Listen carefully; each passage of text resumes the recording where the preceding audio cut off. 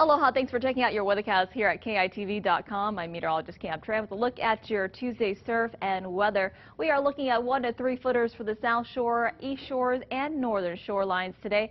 Flat conditions out there for the west. A tiny northwest swell due in tomorrow and a small south-southwest swell due in Thursday. That could give us a slight boost, but not expecting much out there. Your forecast today going to be another hot one, high of 89 degrees under mostly sunny skies. Again, those trade winds going to be rather light out there. Trades coming in at just 5 to 15 miles per hour. Your extended weather forecast, the trade winds will gradually increase tomorrow, giving us some slight relief from the heat. By 4th of July weekend, though, the trades will be rather breezy, so that's good news and to keep things a lot more cooler out there. And as we take a look at the next couple of days, trade showers will be mainly over Windward and Malka slopes in the early morning time and another round in the late evening hours.